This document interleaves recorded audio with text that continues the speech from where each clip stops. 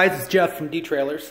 It's the holiday season, and I'm sure many of you are skiing or vacation or who knows what, but here I am working, and I am fine with that. I got we got, let's see, three orders in right before the end of the year. We ran some end of year specials, so I'm fine with that. But the reason I'm shooting this video, this is what I think in the past we built two other what I call super trailers, and they're basically, you know, more gallonage, more output, something special, something different than any of the other stuff we do. We built one called the Dominator, which was a 36-foot enclosed triple axle 1,000-gallon unit. Built that like 10 years ago. And then we built a unit for NASCAR for the tour bus, for cleaning their tour buses. There was a triple axle 20-foot 600-gallon trailer. That was a pretty insane trailer too. So this one's going to be right along those lines with what I describe as a super trailer. This one's going to be 600 gallons. Doesn't look like it, but those are dual 300-gallon tanks right there. And then at the back, we're going to have dual V-twins, which each one of them puts out 3,500 PSI at about 6 gallons a minute.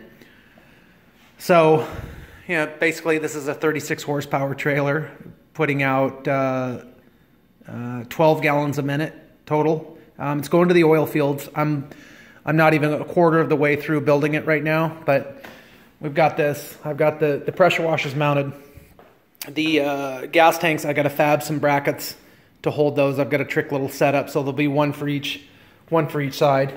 That's so I don't clown my shin and scream in agony. It's actually, if you wanted to put another hitch ball on it, because it's legal here in Texas, you could actually tow another trailer behind this. And you're probably looking at this thinking, what the heck? Well, every trailer, I have the trailer frames made for me to my spec, and every single one I get, the fenders are always, I'll just say they're below my standards. So I'm gonna scrub these down and repaint these. And then what's kind of neat is that this will be a dual burner. So the burner's right here. It'll have two burners, one burner for each of the pressure washers in the back. And I don't know whether to mount them like this, perpendicular to the axle, or if I'm gonna, you know, rotate them and have them side by side, crosswise, parallel to the axles. Don't know if I'm gonna do that yet. Here's my aluminum strips. I'm gonna start fabbing the brackets for the tank, and there's my bender right there. But another neat little feature is he wants an additional pressure washer up front that won't be hot water, it'll be cold water only, and this will actually be plumbed all the way to the back. And one thing I didn't mention, I'm going to fab a tube steel rack that'll go up all the way across here, and then there'll be 3 stainless steel reels along here. 2 of them will be for the hot units, and then the middle one will be for that front pressure washer as just to follow behind, kind of like a, you know, to follow the work that these, so, you know, this trailer is going to be multi-crew. I mean, there's probably going to be three guys operating this, 1 guy in each pressure washer, and then 1 guy following up behind these 2 guys.